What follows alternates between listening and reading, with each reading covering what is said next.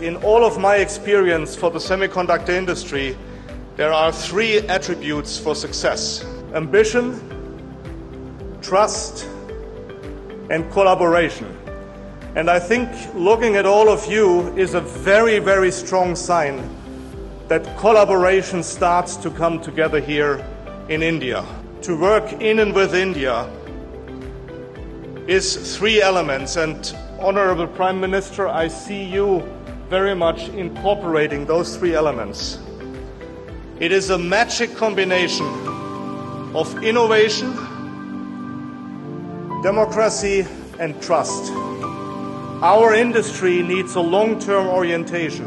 All investments are for the long term. So a stable environment which is founded on trust, innovation, and democracy is exactly the environment which we need to work for the long run.